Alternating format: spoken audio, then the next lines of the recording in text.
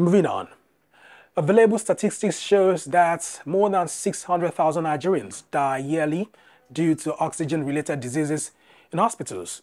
To address this problem, Kingsley Ekanem, a power and machines engineer, has fabricated a portable oxygen generator that can be carried around.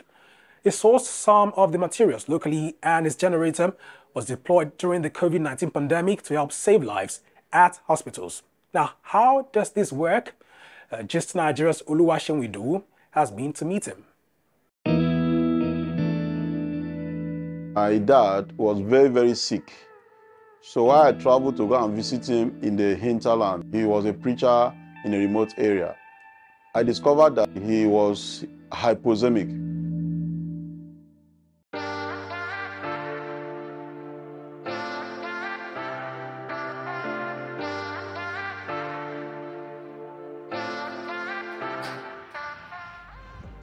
I went back to my workshop where I used to repair medical equipment. I took up a portable oxygen concentrator. It's also an oxygen generating device.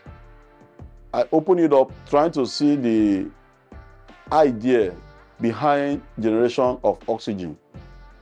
Only for me to discover that after wide research, that all what was required was a raw material that is locally available in Nigeria called zeolite. I discovered that it's even available in our backyard in the village by a form of clay, otherwise known as Enugu clay. You put on the remote, our medical oxygen generator starts to work. You can see the piston here is pumping the ambient air. It's already passing it through the molecular sieve, separating the nitrogen from the air. After the drying process is completed, and when the moisture is much, the color of the silica gel will change to brown.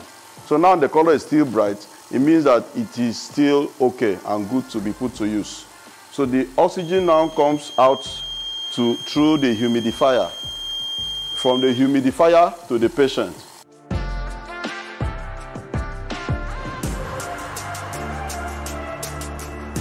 I got the information from one of our medical facilities that they were complaining of the unavailability of oxygen. Very special grace of God, the facility started to make use of the equipment on patients, and we were able to save quite a number of patients.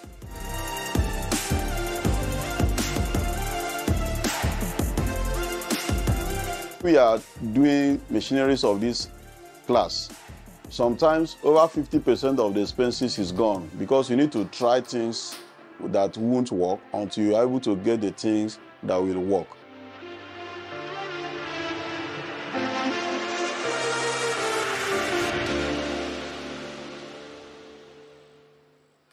Innovative. There's more to come here on Gist Nigeria from the BBC and Channels Television.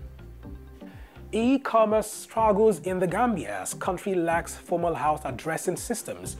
We bring you this story and more after the break. Stay with us.